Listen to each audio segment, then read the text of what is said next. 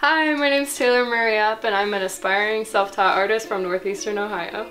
Where do you see yourself in about 3 years? I still see myself doing what I'm doing now, just making all this art that reflects who I am as a person, and hopefully that inspires others to just continue to be themselves or learn how to find themselves.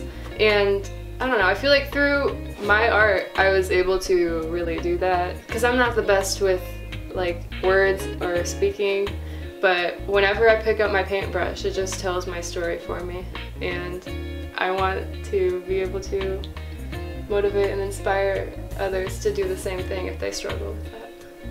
How would you describe your style of art? I don't really know if I have a particular style. I paint how I'm feeling in that particular moment. And as a kid, did you think creating art was something you would be doing now? I mean, I've always been drawing and painting my entire life, and at first I didn't realize how much it was a part of my life until I entered high school, and I was battling a lot, and I was still making art, but I didn't really realize how much I depended on it, and I never really thought of it as something I'd be doing for the rest of my life, career-wise. And I don't know, making art and painting is the thing that makes me the happiest, and I would love to do this for the rest of my life, and I'm going to just continue selling my artwork online, and I'm just going to keep on doing what I'm doing to inspire others around me, and as a secondary, just bring in the commission. And I mean, I know